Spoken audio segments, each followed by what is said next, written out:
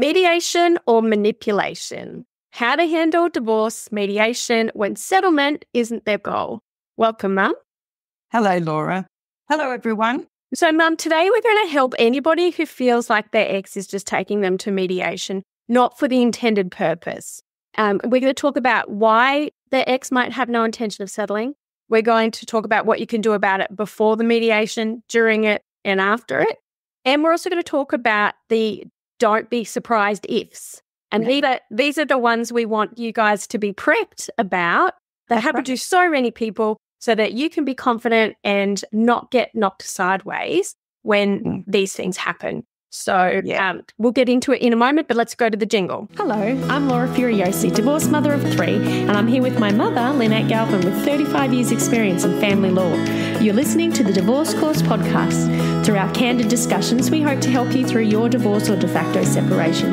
We will be answering the most commonly asked questions and covering the stages and steps that you will face on your way to freedom. So, Mum, you were the one who was like, I've been speaking to people recently and we really need to do this episode. So can you just give us a little bit background as to why you want to talk about this particular topic today? Yeah.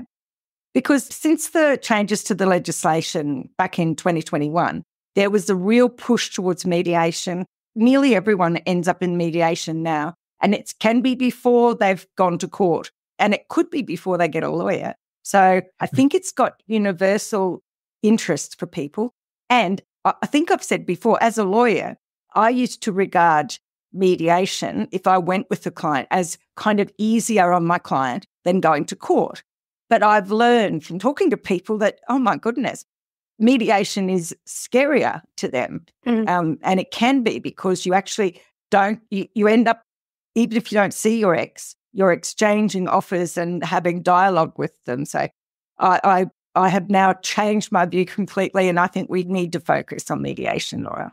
And I think that a lot of these types of people that come up with this problem, they've got manipulative, controlling, or narcissistic types. And let's talk about why they think their ex has no intention of settling. So what kind of telltale signs can someone see in their ex's behaviour or their ex's lawyer's behaviour that shows they've got no intention of actually settling on the day? How do they know? Well, the first one's a tricky one. It's they tell you. Oh, they can I'm tell not people settling. this? People tell me, I'm not settling. I'm going to drag this through the courts. I'm going to take every cent from you. And sometimes they even do it in writing, in text messages. And so you'd be very hesitant, wouldn't you, about spending a lot of money on a mediation where someone said, I'm not settling. I'm going to keep going until I ruin you. So I think I just jumped a bit. So let's go through this bit. So just before we keep going into the reasons why.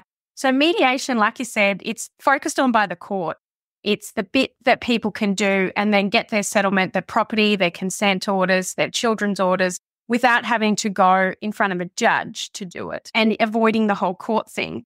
But it's kind of also something that's needed, right? Like it's part of the pre-action procedures. And we've got a great episode on pre-action procedures if anybody wants to listen to that. And we also have many episodes on mediation that takes you through the step-by-step of the day. And if you want to go listen to that, please do. But today we're going to focus on the kind of like the mindset and the games that go on, sadly, because everyone probably, without a doubt, unless you can sit and agree yourselves around a coffee table, you will end up at mediation. That's right. So I was thinking this morning about some of the court words and how mysterious they are and how we try to unpack it. And I realised I don't think we've ever talked about what a pre-action procedure means. So an action is something that someone files in the court. They take an action. There's a court case, right? And pre, obviously, is before you file in court, okay? And procedures sound like surgery or something, but really it's the things you must do. They're compulsory before you go to court. So although you're not under the auspices of a judge, you're not being watched by the court at the time that you do your mediations. When you do finally get to court, if it doesn't settle, they're going to go, have you done all of these things? And so you're trapped. Like people whose exes insist on mediation, even if you know it's not going to work and it's going to be a waste of time and I think money too, it's very dangerous to refuse mediation because if you end up in court and they somehow manage to convey to the court that you were obstructed in mediation, then the court may look at you as though you're the problem. So one of the things you have to do is always make an offer for a different sort of mediation. And we'll talk about that in a minute, but it's good to point out that this is a little bit of a mind game right off the bat, because they want to be, if it's a narcissist or a manipulative controlling type, they want to be seen as doing the right thing on paper and by people. And it's the sneaky behind the scenes where they're saying, I'm never going to settle with you. I'm going to drag you to the courts. So you would be like, well, why the heck would I waste that much money on mediation with this bozo? Wouldn't it be better for me to keep going and go straight through to court? But like you've said, and we talked about this in the Darvo episode, where they want to flip the opinion of everybody from, it's not me that's the troublemaker, it's actually that person. And you're being practical, reasonable, and looking at reality and going, well, this is definitely not going to work. But they're just setting you up for failure. They're setting you up in a trap.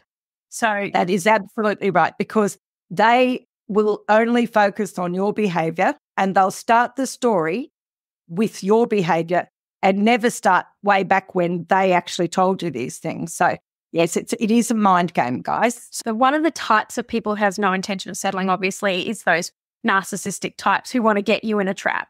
Then you've probably also got the coercive control, really like family violence situation, and plead, call 1-800-RESPECT if that's you, or call Lifeline if you feel triggered by this. But it's a tactic for them to just see you again, to control you, to force you to be in a place at a certain time. And that is one of the reasons why these people do it. And validly so. I could see someone going, well, why would I want to go to a mediation when they're going to just do this so they can see me or manipulate me or stalk me or whatever? Yeah. So it's really intense, isn't it? And it's really a worry. I think the key to it is, as I was saying before, is don't let them tell the story or spin the yarn that you were the one who didn't go to mediation. Okay. You know, Laura, amicable people may still not want to settle at mediation, because some people, when you cut a cake in half or in bits, you don't have your whole cake. So some people want everything together so that they don't feel like they're impoverished or they've lost stuff. Well, it might be trying for a reconciliation. Yeah. So they don't want to assist in the process of separating because they're hoping you'll get back together again. Okay. So that as one. There's that one. And then there's also the type that just want to drain your legal funds.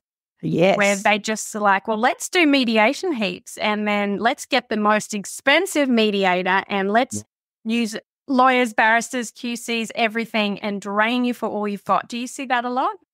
Oh, my gosh, yes. But it never ceases to amaze me, that person who's feeling I'm going to wreck my ex, I'm going to drain my ex, they're prepared to spend the same amount of money for the pleasure of it. You know, how twisted is that? Mm-hmm. Because that it's two of you in mediation, you'll both be paying. It's weird. It's weird. But it's cutting off their nose despite their face. Have you heard that old saying? Yes. And then the last one that I think one of the reasons that your ex might had no intention of settling is if, particularly when it comes to children's matters, there are some people who are fixated and will not budge on the percentage of care. So some people are like, I want 100% of the care and I'm not budging. And the other parent's like, I want 50%. Or the common scenario we're hearing about at the moment is they're demanding 50-50 custody and they will not budge on it. And that does seem to be, what's the point of mediation if they're not going to budge?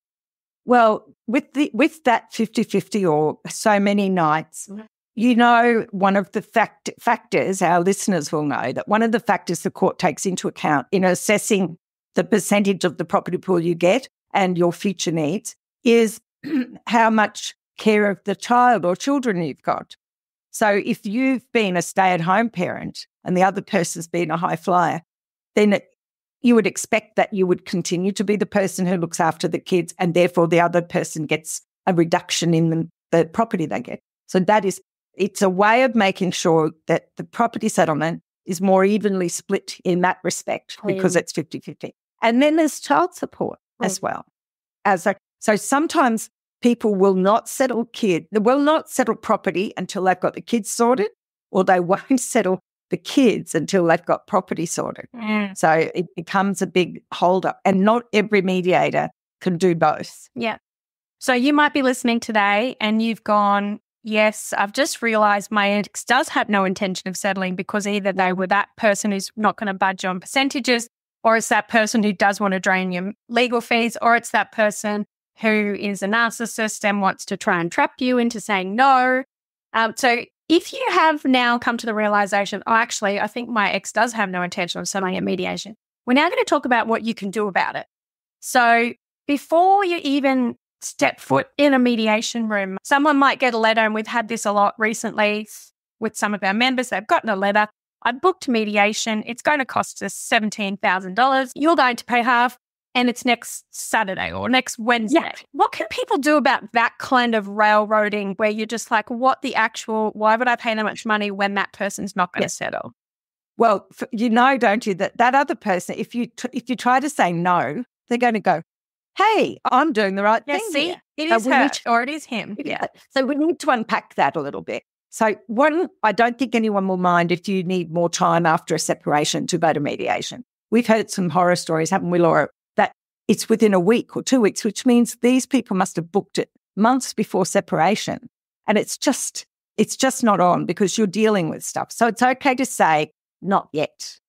And it's also okay to say, because you're remembering your letters might end up in front of court. So yes, I agree with mediation. However, this mediator is too expensive, or however, it should be something we both choose. So here's a panel of 3 and you choose one of them, and that can be our mediator. Or he's too expensive. So how about we go to Relationships Australia, and I've been, I've made a call and they'll call you soon, and we can do that mediation first. And I think what you've just said there about a panel of 3, in case anyone doesn't know, I didn't know this was a normal thing. So this is a very common legal thing where if there's 2 parties and they've got to choose something and one person has to do the choosing, usually to make it fair, the other person gives 3 people to choose from. So it's here's 3 people to choose from, and then the other person chooses. And that's super normal for like valuers, mediators, family report writers, you name it. But it's not normal, is it, Mum, to just go, we're using this one? Because what does that mean? Oh, it just, to me, as a lawyer, it used to give me all the hair on the back of my neck stand up, because they may already have spoken to this person. They may have, their lawyer may have some sort of relationship, although I don't think that matters as much. But they may have heard something about the mediator that makes him think or her think that this mediator is the one I want. So it's an imposing of a person on you, and it's just not on. If your ex sends a panel of 3, like the panel being the number of people you can choose from, so if they send 3 people, you have to choose from one of those. Otherwise, you will look like you're obstructing. If money is a problem and they send you a panel of 3 expensive ones, then it's okay to say, sure, but I can't afford the mediator, you'll have to pay.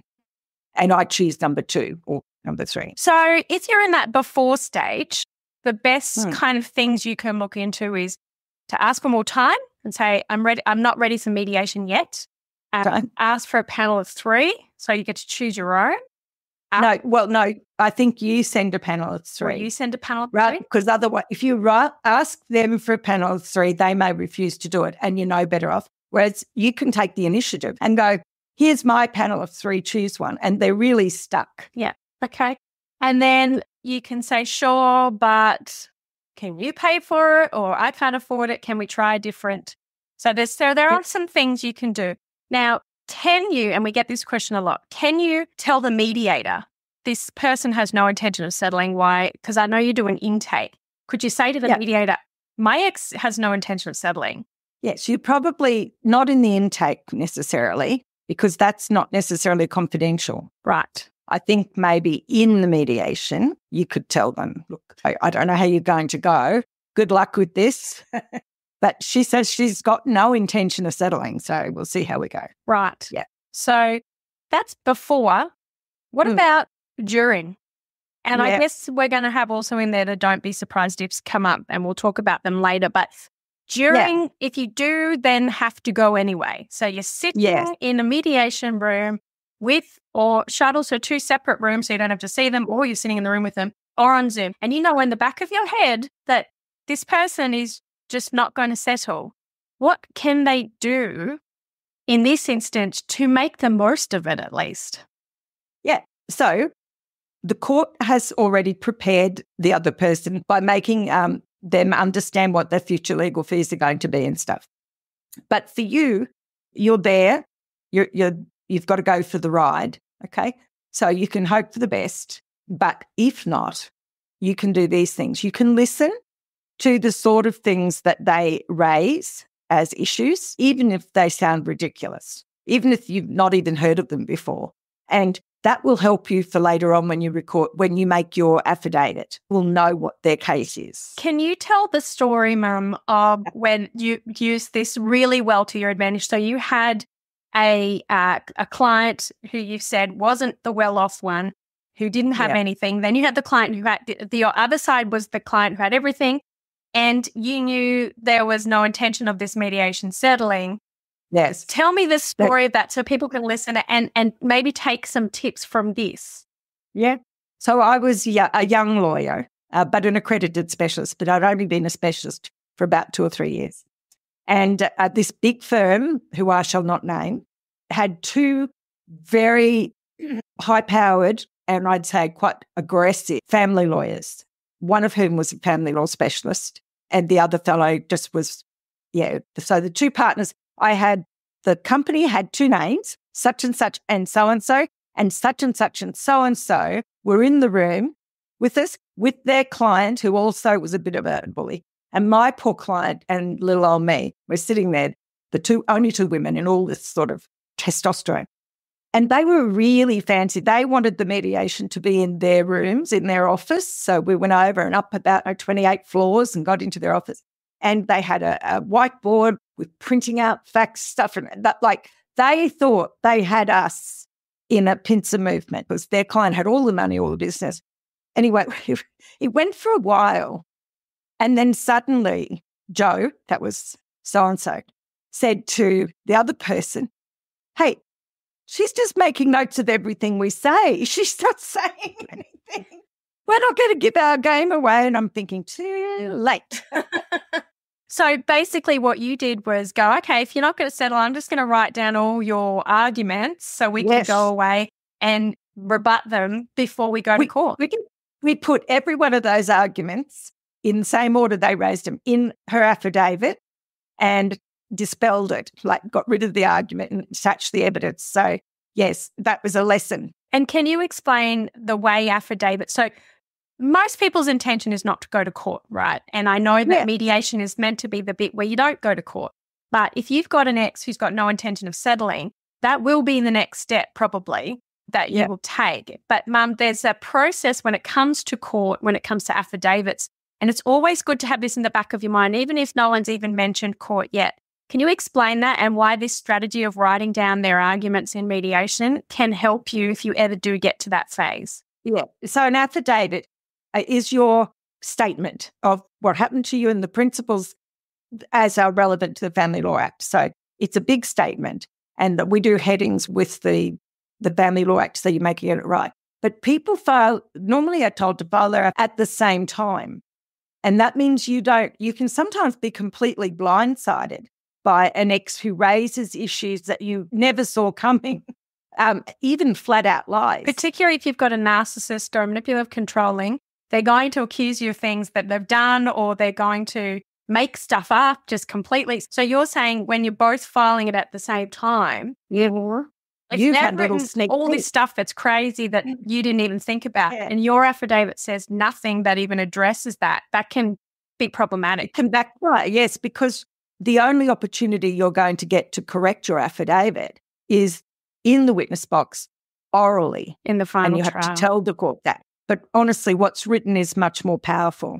Right. So it's a murky place to go inside someone's brain who thinks like that. But it's handy to write things down. And you can, if you do go to court, you can have your cases ready to rebut what they say.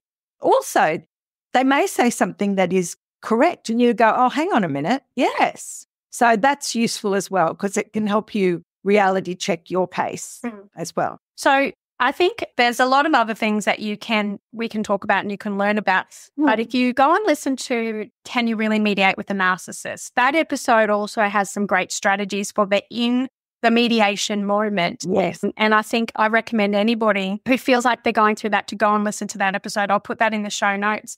Now, Mum, we're going to talk about what we can do after, and then we're going to talk about the don't be surprised ifs. And I really want people to listen to that because it's really important not to be surprised. But when it comes to after, Mum, obviously they had no intention of settling. Obviously they haven't settled. What do people do? Or how can they make the most out of a mediation that hasn't settled? What do they do after? If you're separated or about to be and you need to get everything finalised and sorted but you don't know what to do next, or you're looking for a way to do your own divorce and settlement without spending thousands of dollars on lawyer, then you already know what you need to do, and that is to sign up and become a member of the DIY Divorce Blueprint. Empower, educate and equip yourself with the legal know-how and the tools you need to get divorced or de facto separated and finally settle. Work through this course at your own pace without feeling confused, lost, scared or overwhelmed of all the family law legal jargon and processes. Let us walk with you through this journey and show you a better way. But when it comes to after, Mum, obviously they had no intention of settling. Obviously they haven't settled. What do people do? Or how can they make the most out of a mediation that hasn't settled? What do they do after? So a lot of people say, my mediation failed. And that's such a bummer, that word failed. So I think you think it hasn't failed yet, or so far we haven't got there. So you walk out, you're quite bummed. You thought you were there and then you weren't there settling. But put in an offer right away. Most people at the end of the day have pushed themselves, hopefully, as far as they can, and there'll still be a gap.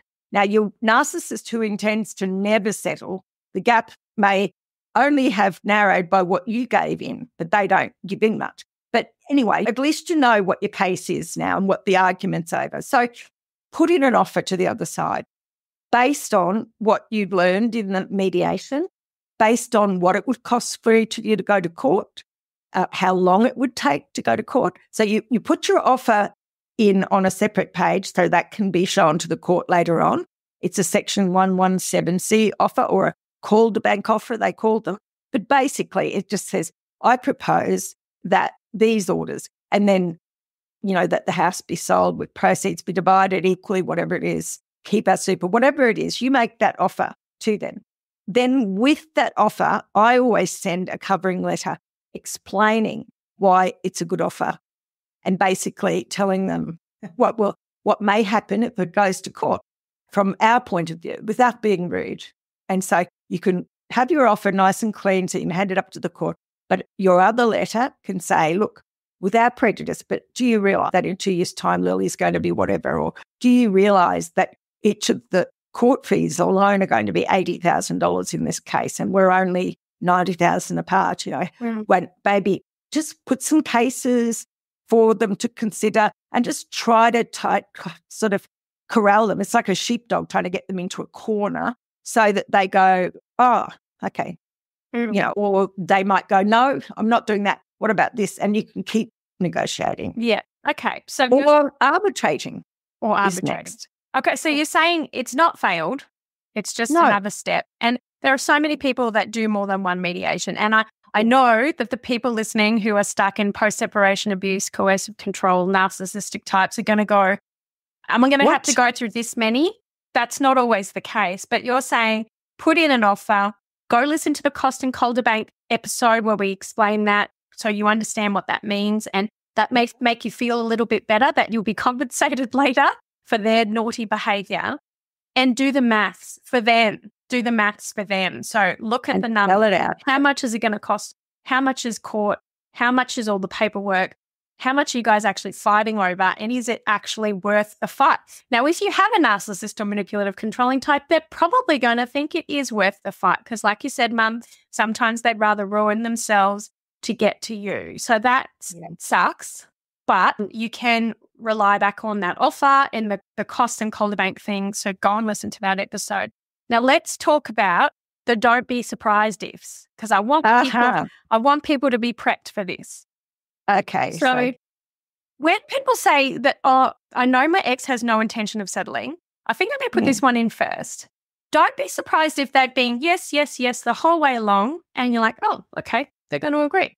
But then they have brainstormed and thought about something that there is no way in hecky doodah that you are going to say yes to.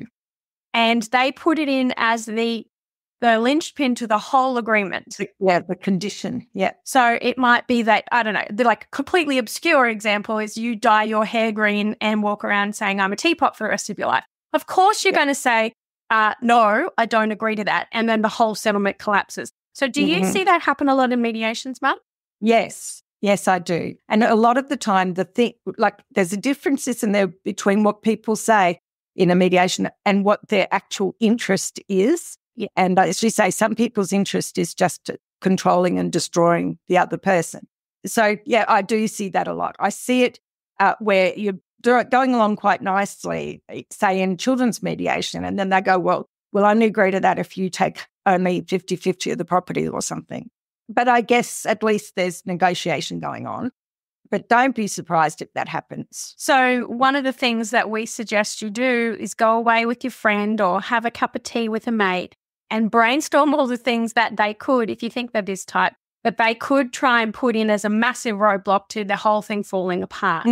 And think of ways around that. If they are going to say to you, you must dye your hair green and say I'm a teapot, think ways around it. How could you do that and still get the settlement you want? I just think a lot of people go into mediation thinking they'll do the thinking on the day.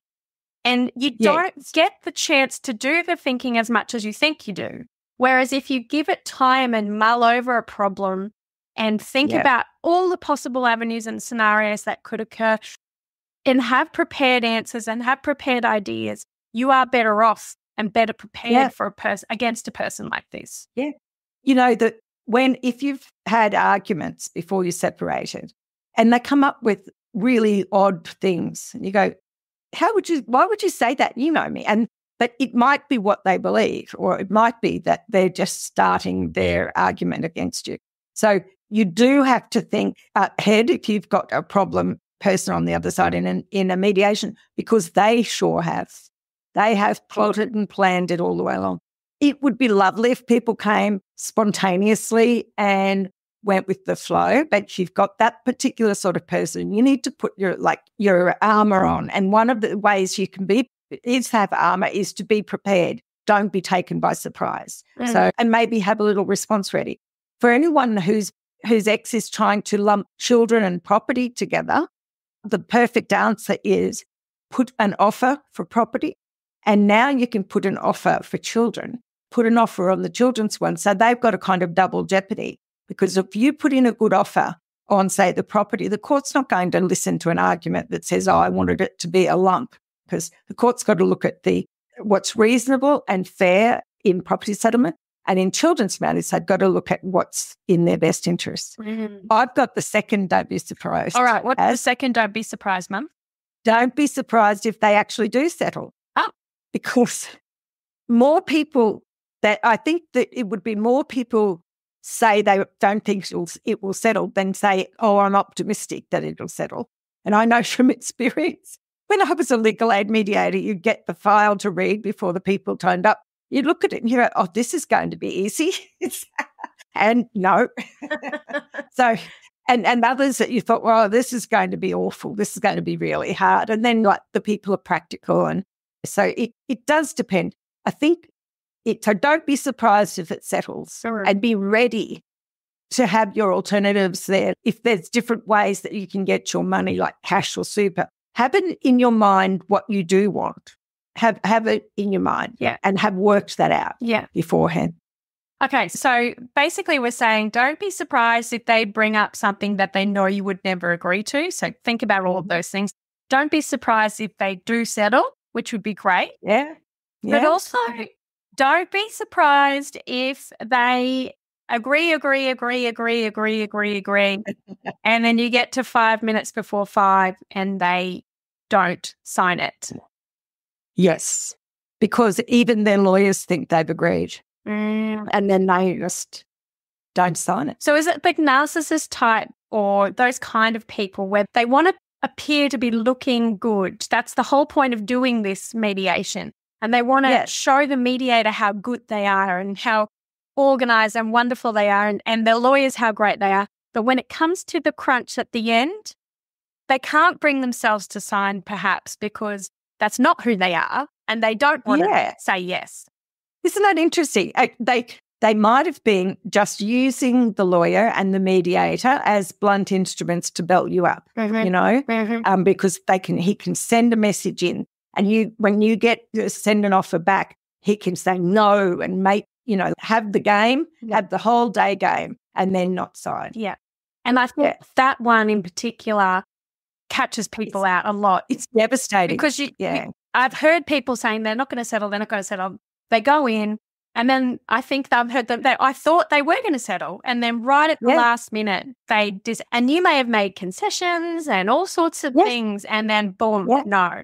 And then that brings us to, I just want to add this one in, Mum. I know we didn't talk about it. Yeah. Don't be surprised if they bring someone to upset you. How about don't be surprised if they bring many someones to upset you? Yeah.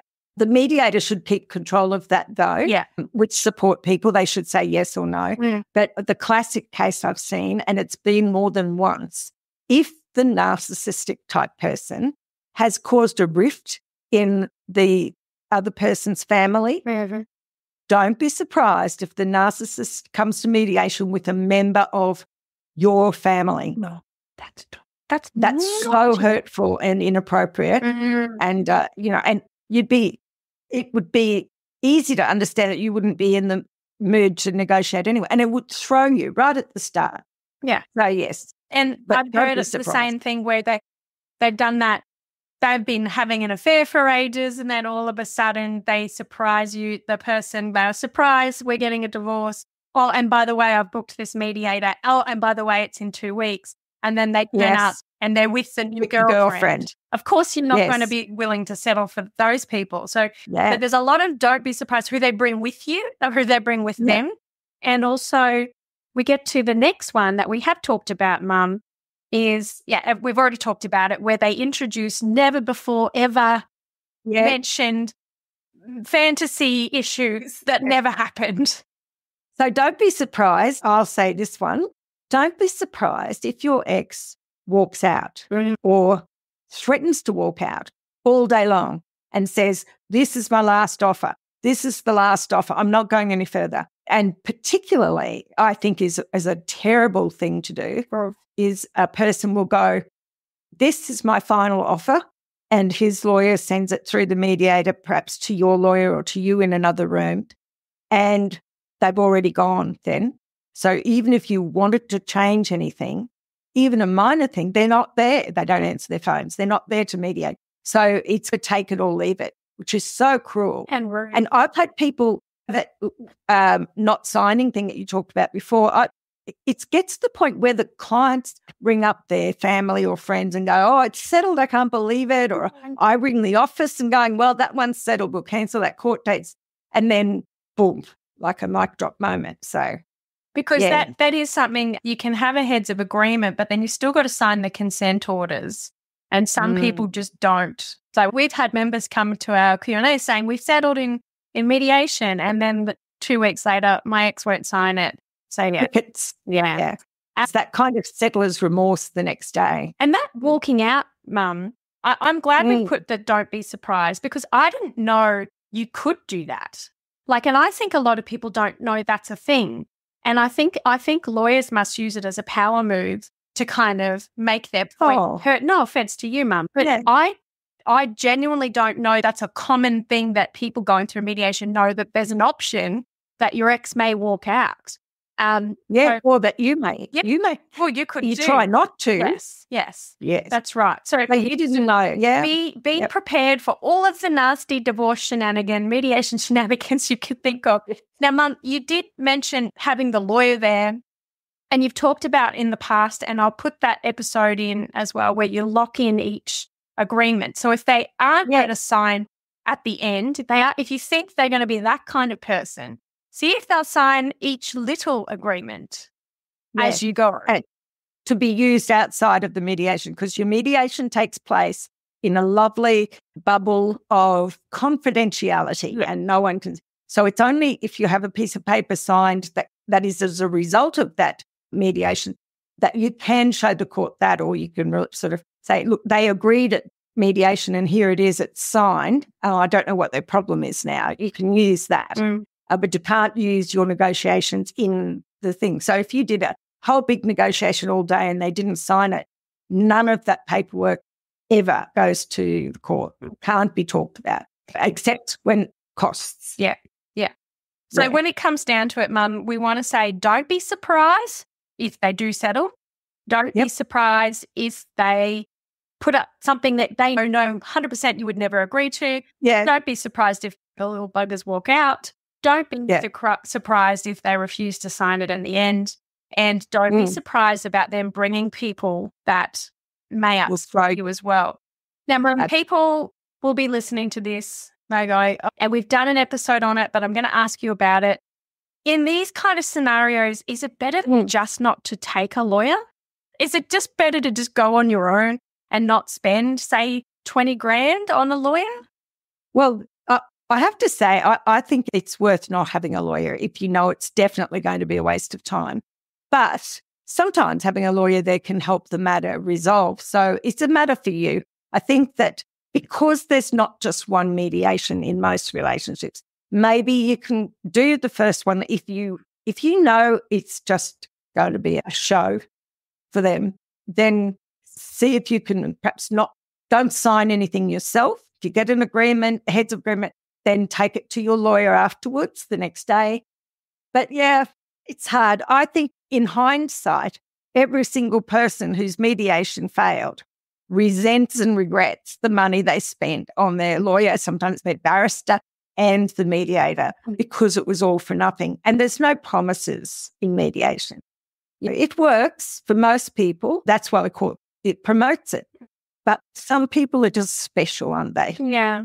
So I think you really got to sit down and think about it and go, is my ex, do they fit into this kind of category? Am I going to be kicking myself? If I've only got a certain amount of money, am I going to want to spend it on this? And like you've said, Mum, we've got an episode called Do You Need a Lawyer to Mediate? And we talk about that topic for like 40 minutes. So go and listen to that if you're umming and ahhing over it. Sounds like I'm a real windbag full of stuff. But it is an option to consider if they are just trying to drain your legal fee kitty, then maybe this is one of your options. But of course, everybody's situation is different. You must go see a lawyer. This is education only. We don't know your individual circumstances, but I think the biggest takeaway you can take from this is lower your expectations of your mediation if you have this type of person so that you don't get upset, because their aim is to upset you, most of these types of people. So if you lower your expectations to what's going to come out of it, but hope that it might, then you will be less upset. And if they are really trying to hurt you through these don't be surprised ifs and you're prepared for it, then you're going to come out, like Mum said, a suit of armour and you can't hurt me. Yeah, I'm all over this, buddy. And it's kind of like they have a playbook. Every offer is the last offer I'm making, if they make any. Every moment is I'm going to walk out. I had one court case back in the 80s where the man wore his wedding suit to the court. We didn't have mediation in those days, when they used to have velvet lapels and stuff. Oh, wow. And I don't think it was to provoke my client. I think it might have been the only suit he had, but it really made it tricky to try and negotiate. She was sure he'd done it on purpose. But words are weapons, and mediation sets you up for a situation where you can have words used against you as a weapon. And I don't think enough lawyers, no offense, Mum, but I don't think enough lawyers or mediators understand that this kind of dynamic isn't necessarily from those types of people. to sort it out and settle and let's all be angry. Yeah, it's so that they can keep throwing those words at you to hurt, upset, and make you crumble and give in. And I want anyone listening today to think about how you can protect yourself from that emotional word poop that will come at you and the behaviors that they're going to behave. And one of the best strategies that I've always talked about when we do touch on manipulative, controlling, and narcissist is to put on your science lab and before you go in, make a hypothesis, okay? My ex is a real piece of work. He seems very special. I've seen his behaviors in the past. He'll probably do this, this, this, and this. Yeah. Isn't that interesting? And then when you're in the mediation, instead of going, I can't believe they just said that to me, go, oh, that person said that because of X, Y, Z, and my hypothesis was correct. So it takes out a little bit of the pain. And Mum, you always suggest bingo. So if we want to call through bingo to take that. We can have a little bingo card of things that they might do and say. So, there's a lot about whataboutism, you think you're really there and then they'll ask, what about that time you did this bingo. Or did that? Bingo. But they take the power away because probably if you don't laugh, you'll cry. So it's not a laughing matter, but if you can take the power away by looking at them like a science weirdo. Like, what is wrong with one person? An oddity. Because with mediation preparation with a person who will settle, and you should probably go through it even if your ex is awful, you need to go through this in your mediation mindset. If they propose this, what would stop them settling or accepting that? And it might be that they want more money or they don't want anyone to touch their super, or it might be the real reason might be because they're just loving this and they just want to be. But still go through each step and see what might stop them from settling. Yeah. And on a serious note, then you can be ready what your stance is on those things. We've done a great episode, and I can't remember it, Wayne proper, but I put in it. Self-praise. Iron fist with a velvet glove, or velvet glove with an iron fist. Iron fist in a velvet glove. Yes, that one. Yes. And Mum talks about how to kind of look at that and massage them to get to your area. So I'll put those in as well. I know it's a terrible word. Yep. It's shocking.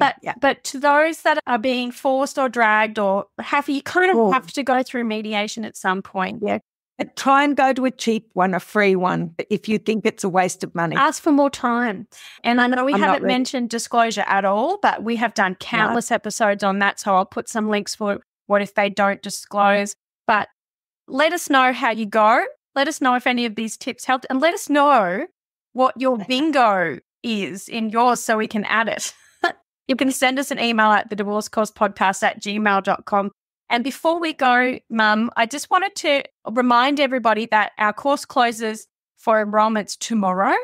Oh, yes. We have a fantastic mediation mindset module where we talk you through how to prep for mediation, how to do the paperwork, how to do the disclosure, what to expect on the day, all of that. So if you are interested, go and sign up because that would be great for you. If you have missed that, if you're listening to this 2 days from now, don't worry. You can send us an email and ask to go on the wait list for next year and we'll pop you on the wait list. But I did just want to mention, Mum, we've agreed to become ambassadors for Full Voice. Which is a lovely charity that is just getting going. And it pretty much is like vehicles going around, and there's some at the Gold Coast and Brisbane, and they've just launched in Sydney, and they're bringing tech and support and just someone to talk to those who need it in the community who can't get out to get it themselves. And it's actually, I met the lady the other day. She's so lovely. She's the mother of the son who started the Orange, what's that? Yeah, the laundry vans. Yes, the laundry vans, but the homeless people that bring their clothes. So go mothers. Yes. So her mother and son duo, and now she's set this one up because she realised they just needed someone to talk to.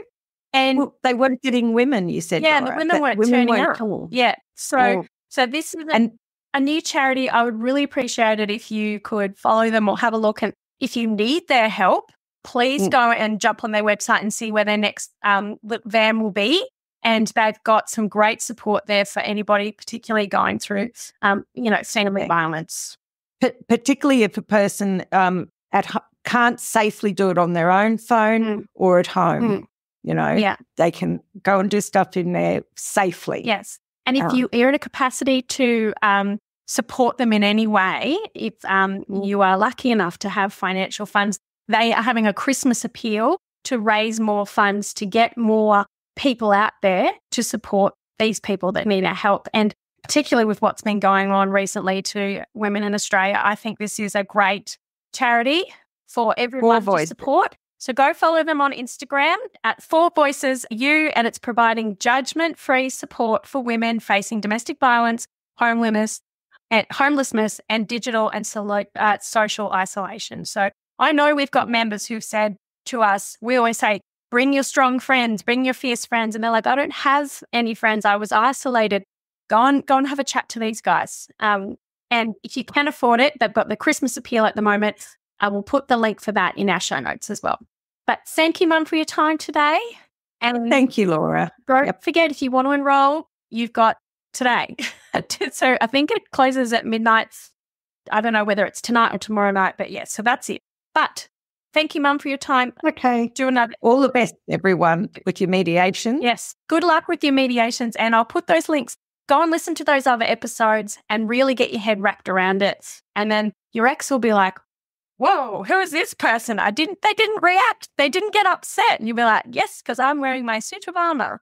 But anyway, created by Lynn Galvin. We should all give them little pins so they know that they're divorce pin. Anyway, all right. Sending my darlings. Good luck. Bye. Bye, Mum. Bye. If you found this podcast helpful, we'd love it if you could rate, review and subscribe. By doing so, you are spreading the word to help someone else just like you. Lynn would like to remind you that this podcast is general advice only, and you should always get legal advice in relation to your particular situation. And remember that the Australian laws may have changed since recording